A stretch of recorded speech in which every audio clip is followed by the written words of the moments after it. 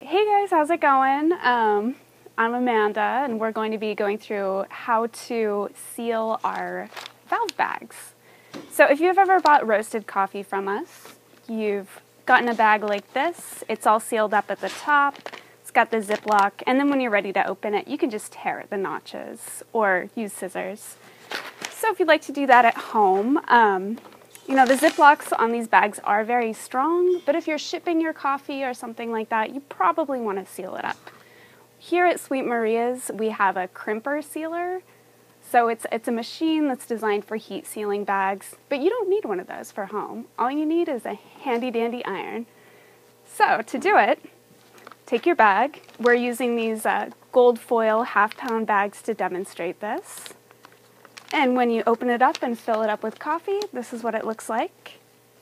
So to seal it up, have your iron nice and hot. You want it to be on a dry setting. Don't use steam. And make sure you have, something to protect your surface so you don't get plastic melted on there.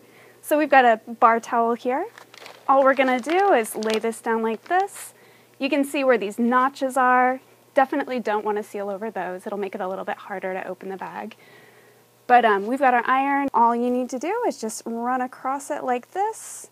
You know, if you're a perfectionist and you want a really nice, clean line, maybe be a little bit more careful than I am. But you can see here that the plastic and the foil have fused together. So this is a nice, tidy seal. So, if you're shipping coffee to some family members, or if you just want to make sure it's totally sealed up, this is a good way to do it.